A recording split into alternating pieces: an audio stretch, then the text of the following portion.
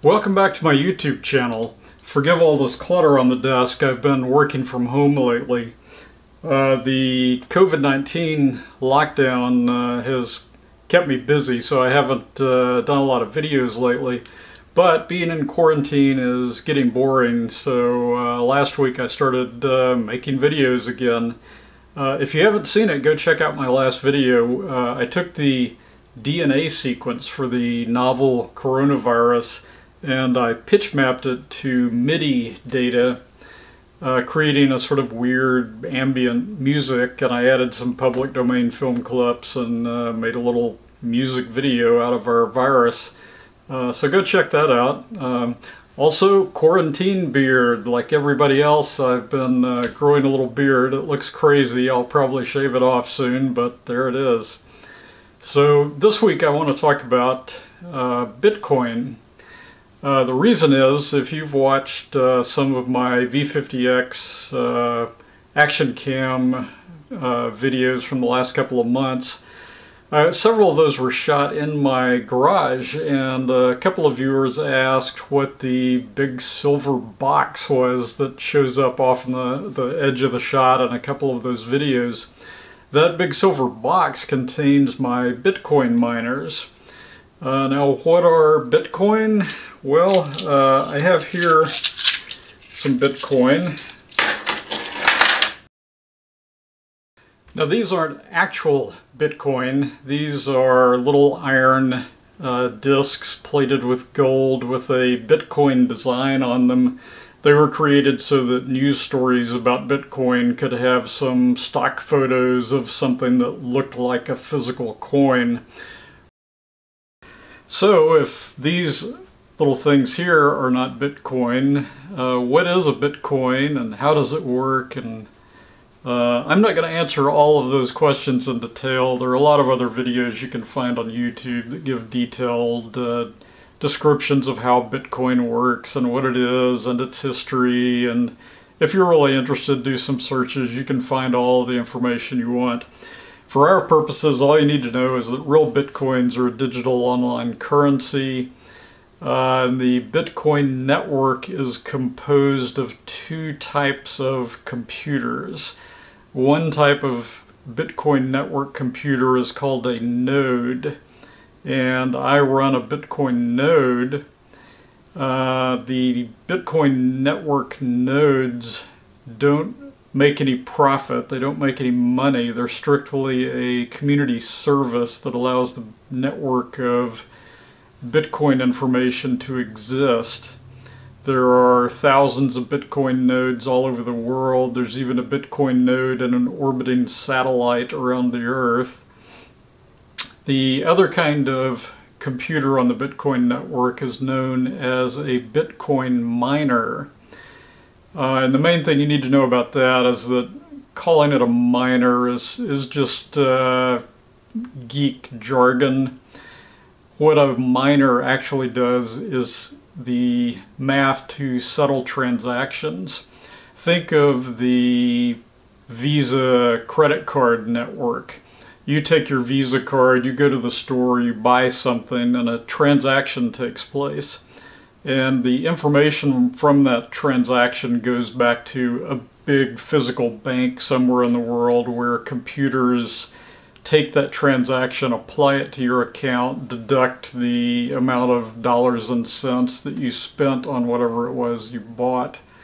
So how does that work on the Bitcoin network? You make a transaction with Bitcoin, you buy something.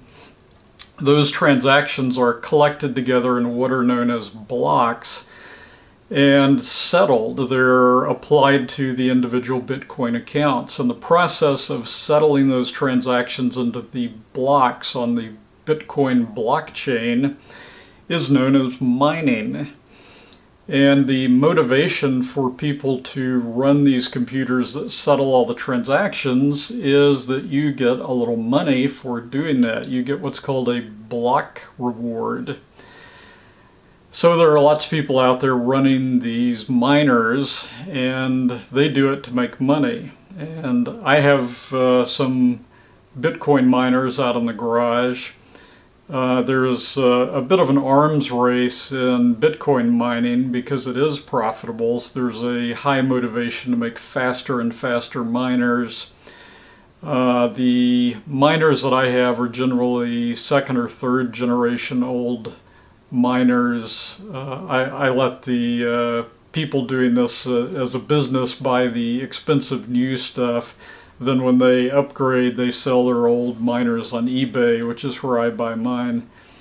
This is more of just an interesting hobby for me. I do make a net profit from it, but it's more because I'm interested in Bitcoin as a financial study. I'm just curious what will happen to it. I'm not exactly a big proponent of it. I don't know if Bitcoin will go to $1 million exchange rate in the future, or if it'll drop to zero and vanish from the face of the earth. But I just enjoy learning about it, and found the best way to do that was to actually set up a Bitcoin node and Bitcoin miners, and over time I've upgraded those. But enough talk, let's walk out of my garage and actually take a look at the miners.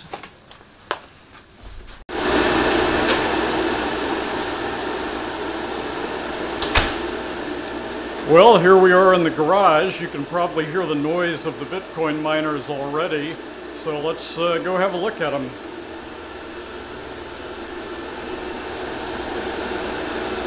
So this is the enclosure, and it's made from acoustic panels that deaden the sound, and inside of those panels I've glued acoustic foam to further deaden it. So it may seem loud now, but it'll get louder when we take the top off. Let's do that.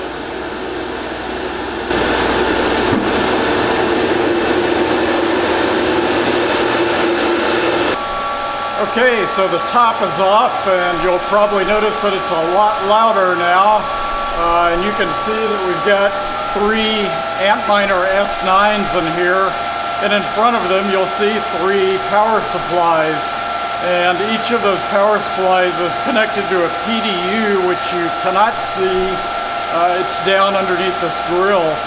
That PDU connects to a 240 volt 32 amp drop over there where that orange connector is. And each of these Antminer S9s is about 70 decibels and uses about 1.2 kilowatts of electricity. Okay, so we've got the top back on. It's a little quieter now.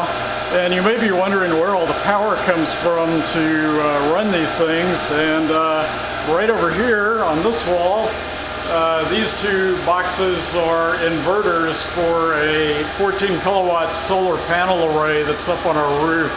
And it provides enough power for the house as well as the Bitcoin miners. So I'll have to do another video on that sometime, but that's the Bitcoin stuff for now. Okay, so now you've seen the miners. The combined hash rate of my miners is around 50 terahashes per second. Terahash is a trillion, so that's 50 trillion double SHA-256 hash calculations per second. That's a lot, but on the other hand, compared to the total computational power of the Bitcoin network, it's just a drop in the bucket. It is just barely fast enough, given my almost free power, that I make a little money at it, but certainly isn't going to make me rich at the current Bitcoin exchange rate. Now, I also mentioned that I run a Bitcoin node. So let's have a quick look at that, just for comparison to the miners.